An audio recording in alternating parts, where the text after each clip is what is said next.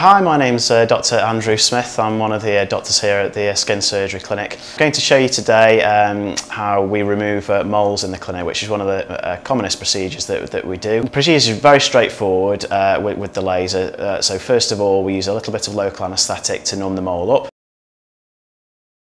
And then once we get started, the laser treatment takes around about 1 to 2 minutes for a mole of this size. We take the mole down to the level of a graze.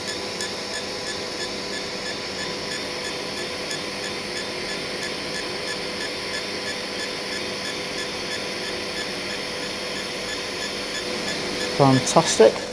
So you'll be pleased to know your mole's now gone. Just a last little bit just to smooth it off.